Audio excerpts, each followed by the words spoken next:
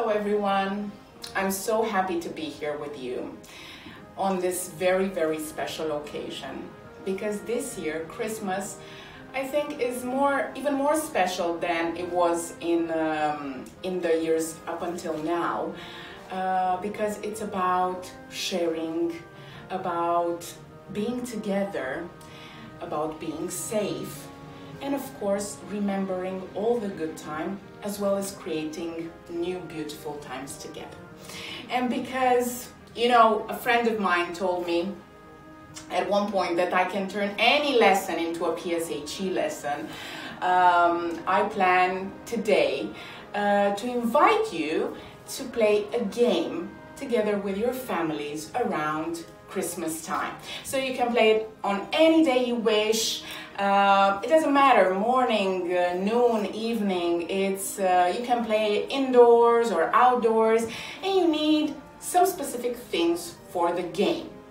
First of all, you need something that might look like a jar, okay? So for instance, I used a vase, okay? Jar enough, I would say. So you can use a kitchen jar or a vase or a transparent bowl, okay? I decorated with some Christmas lights, so if you feel that this is something that you would do, please do this. So first ingredient, the transparent container, okay? Second ingredient, some slips of paper. I took the liberty of cutting some Christmassy light paper. So we've got white, we've got green, and we've got red. Of course, if you've got other preferences, whatever works for you is just fine. And I brought some special Christmas writing utensils. So I've got my reindeer writing pencil, I've got a very sound-making Christmas tree, and a sequin Christmas tree.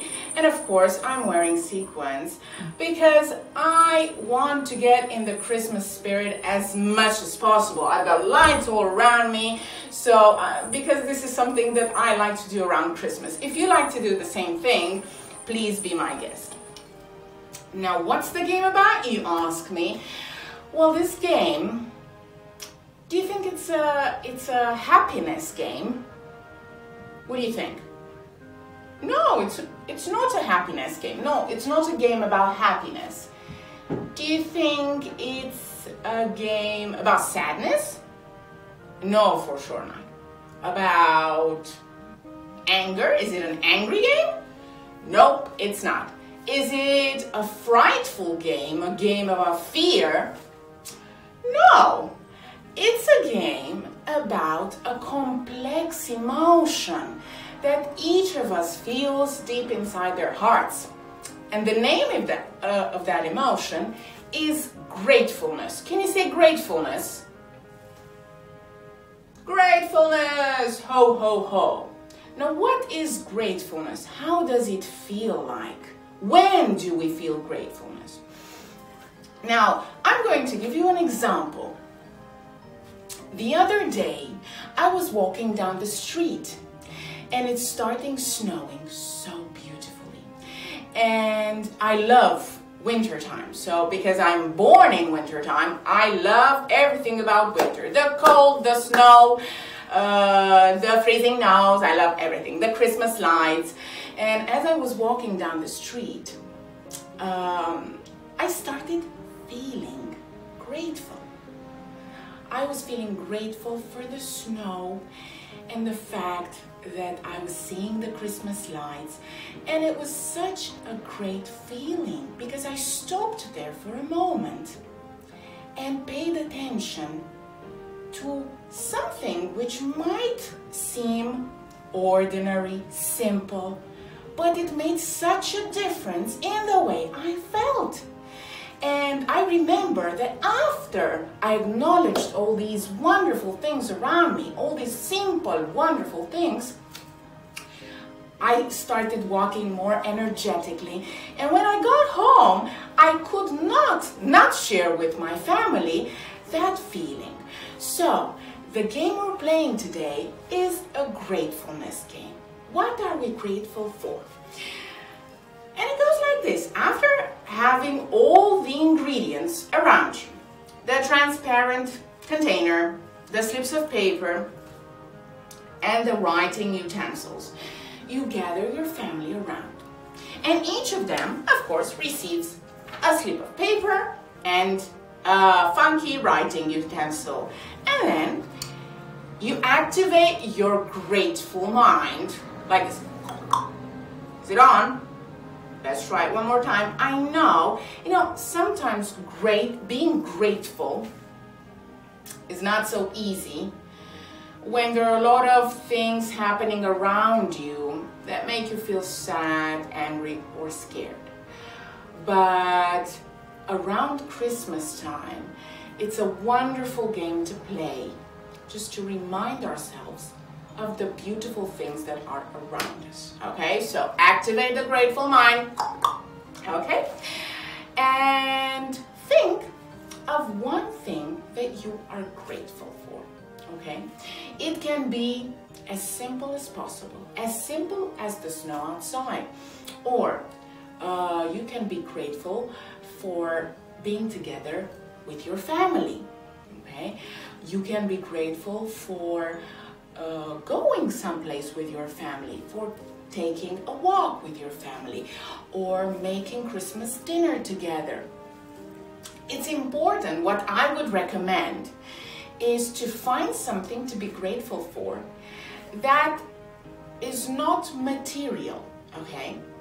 So, of course, you can be grateful for the presents that you got or that you are about to receive. But also, if you were to put the presents aside, I would be grateful for the fact that somebody thought of making me a present, okay? That Santa thought of me this year as well, out of all years, okay? And after you get that thought in your mind, you can write it down, of course, if you are a fan of writing and you are confident with writing and so on, or you can draw it, okay? So something that you're grateful for. The game goes in rounds, okay? So in the first round, each family member writes what they're grateful for. Then you fold your gratefulness note and you put it in the container, okay?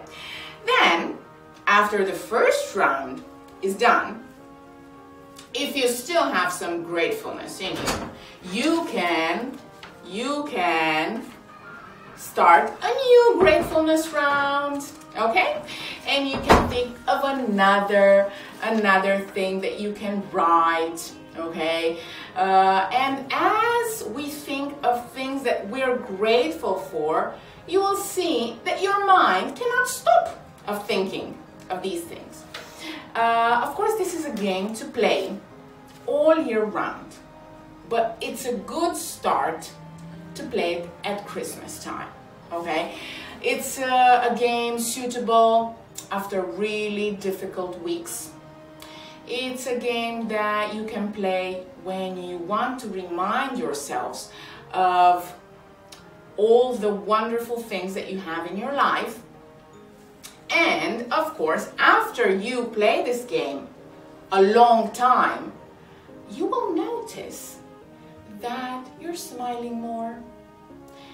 Your words are kinder when you're talking to the people around you. And your eyes seem to look at things that are meaningful and that fuel you with good energy. So, hoping that you enjoyed my idea of a gratefulness game. I'm wishing you happy holidays together with your loved ones. Kisses from Miss Joanna. Mwah, mwah.